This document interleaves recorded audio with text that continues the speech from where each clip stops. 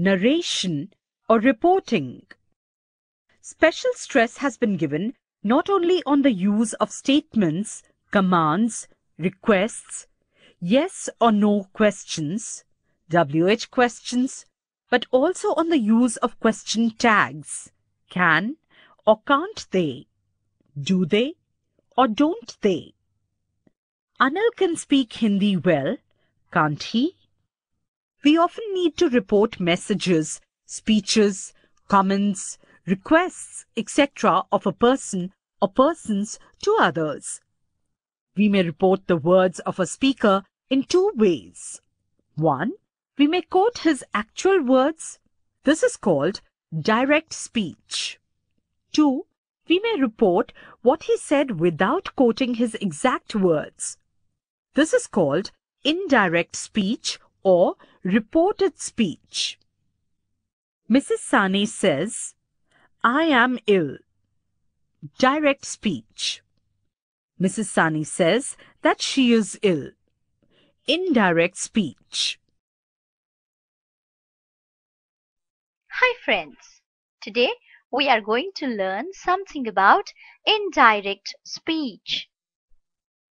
In this, we are going to learn how to convert a direct speech into an indirect speech. But before that, we need to make our ground, and for that we need to understand different kinds of sentences. Well, there are 4 different types of sentences. The first one is a statement.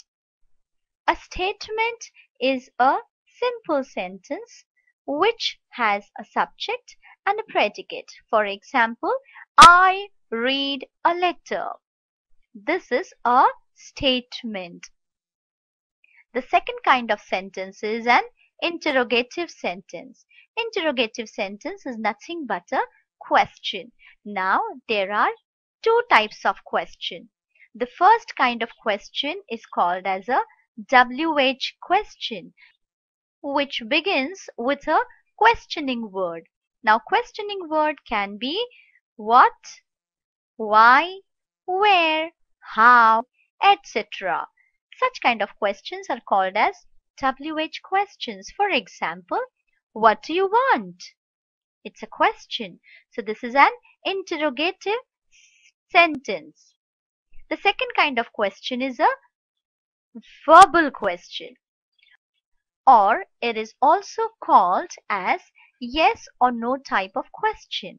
It usually begins with an auxiliary or modal auxiliary verb. For example, can I do this work? The expected answer to such question is always in the form of yes or no. Well, the third kind of sentence is an imperative sentence. Imperative sentence expresses command or order, request, advice, or a warning. Such kind of sentences are called imperative sentences. These sentences begin with a verb and the subject is always hidden. It doesn't contain a subject. They are the imperative sentences. And the fourth kind of sentence is exclamatory sentences. Exclamatory sentence always carry an exclamation mark at the end of the sentence, and it begins either with what or with how. For example, what a scene! How kind you are! These are exclamatory sentences.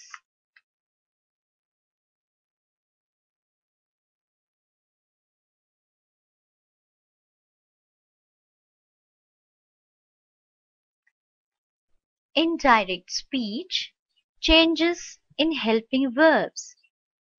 Well, when we change a direct speech into an indirect one, there are certain changes which happen in verbs, pronouns, and some other words. Let's understand what are the changes which are to be followed in indirect speech. To begin with, let's understand what are the changes that happen in helping verbs or auxiliary verbs. To begin with, we have to be verbs. Is, am, are. These are the to be verbs. Now, is, am, are in the present tense. Please remember, children, the present tense always changes into a past tense. So, is, am, are changes into was or were. Shall, will changes into would, which is a past tense form of will. Can changes to could. Could is the past tense form of the verb can. Have and has. Again, present tense verbs which change into a past tense verb, and that is had. Had is the past tense of have as well as has. May changes into might. Don't and doesn't change into didn't. These are certain changes which happen in helping verbs. Subscribe to my channel. Click on bell icon to get notification about new video.